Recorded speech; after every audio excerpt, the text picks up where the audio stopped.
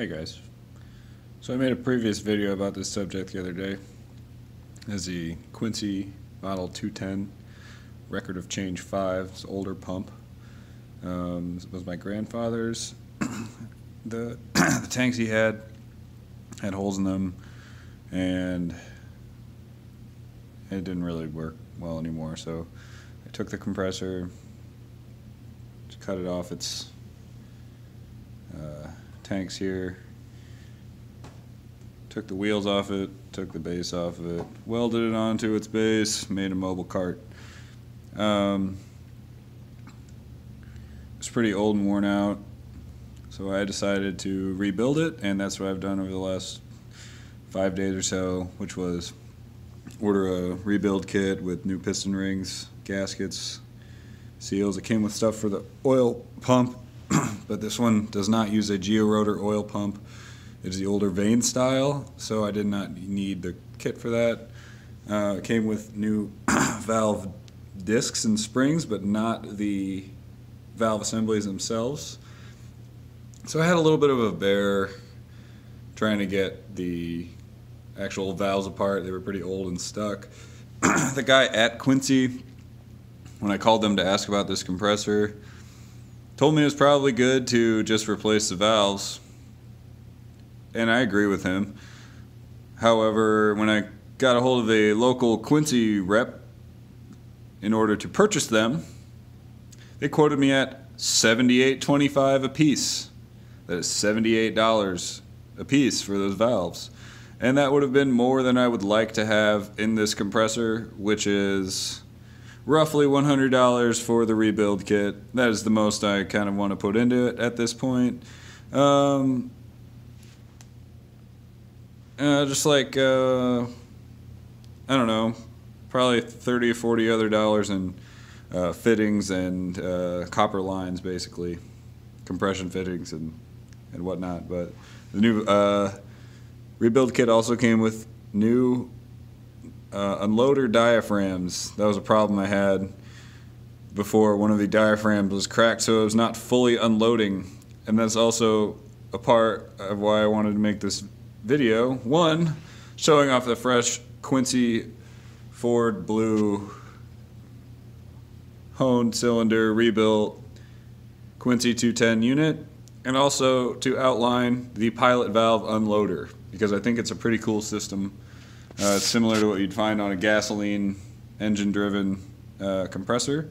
So I'll fire it up, let it kick off. Kicks off about 115 psi. So I'll just show you how that goes.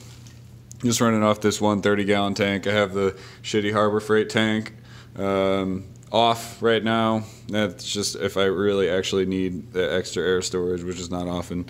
So here we go. She is pumping air.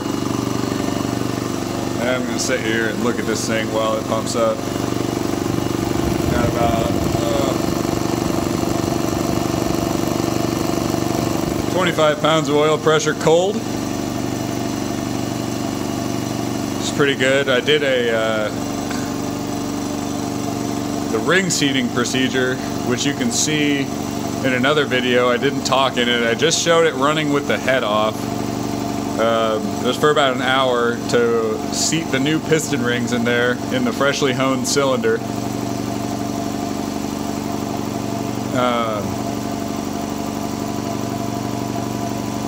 Man, I really shouldn't have touched the thing, damn it. 'Cause, I had about a day's worth of stress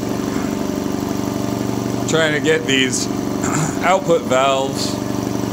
There's a little copper crush ring gasket here. And there's a crush ring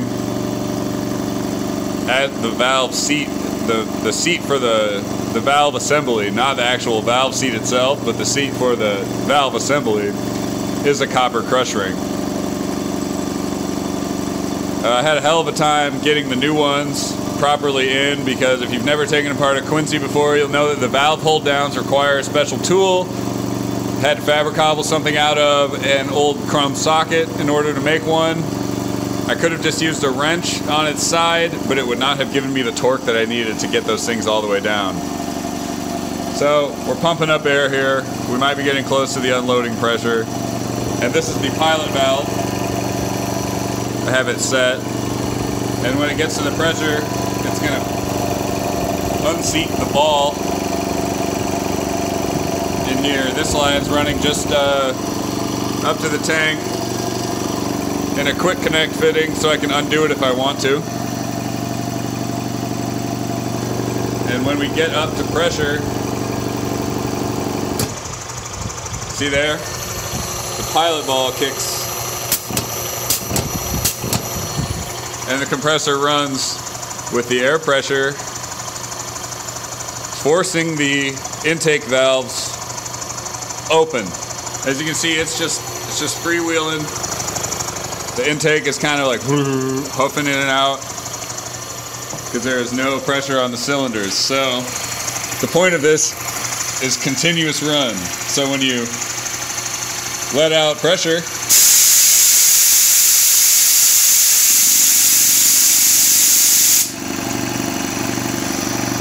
the compressor kicks back on in order to keep the unit fed.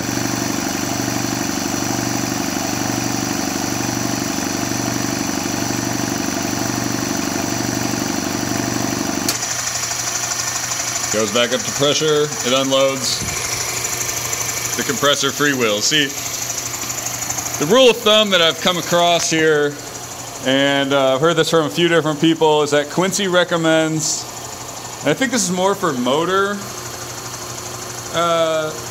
longevity, to keep the starter capacitor you know, nice and healthy, is that if your compressor kicks on or off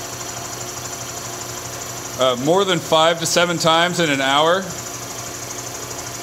you need to let it run continuously because it can give you bad wear on your motor itself. So pretty much, if I know I'm going to be using this for any high consumption tools, I flip it on with the unloader plugged in to the quick connect. If I unplug the quick connect, it just goes to operate start stop on the pressure switch.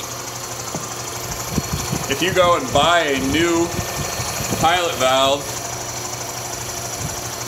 it will have a toggle switch here. Oh, it was just at a low enough pressure that when I barely touched that valve, it was enough to reseat the ball and kick the valves back open or closed, sorry. So yeah, anyway, I just wanted to show you guys this this rebuilt compressor. It was a pretty easy job. This old style, I didn't even take apart the oil pump because I read that it's not good to take apart the vane style oil pump because I'll never get it back together, so I didn't even touch that. Plus I didn't even have parts to rebuild it, so you know, that was about the only thing that I followed the if it ain't broke, don't fix it rule. Everything else, it worked fine, but the cylinders were glazed and kind of worn. They needed a fresh hone and the rings were in bad shape. So I added new rings. It had a cast iron oil control ring in it, and I added the new ring kit came with a 3-piece oil ring set. So that might help with any sort of oil consumption this thing had. One of the recent changes was I shortened up the copper run into the compressor, and I added this inline valve, check valve I had laying around. The old shitty one that I had that was right here, it wasn't seating correctly. It's just a piece of nylon with a spring. I'm sure this is built similarly, but it's a little beefier in design. And I wanted to tee it off at a right angle just so it would be basically level with the compressor output the way I have this set up. I teed it off here. And this was, you know, I didn't have a pipe plug in 1/2-inch NPT, so what did I do? I used the valve I had laying around, and now I have another outlet of the compressor if I need it. But for now, it just acts as a plug. Anyway, so there's the Quincy. 210. Record of chains 5. You're not gonna be able to see that. Left my flashlight over there. The plate's down there.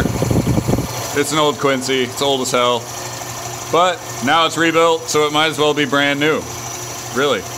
It doesn't have rod bearings in it, replaceable rod bearings, but I can still see the cross hatching on the bearing surfaces. And we just kick back on again. So that's that. I just wanted to show you this quick video. It's not really quick, it's 10 fucking minutes. But yeah, if you're watching this, comment on it if you want. And thank you.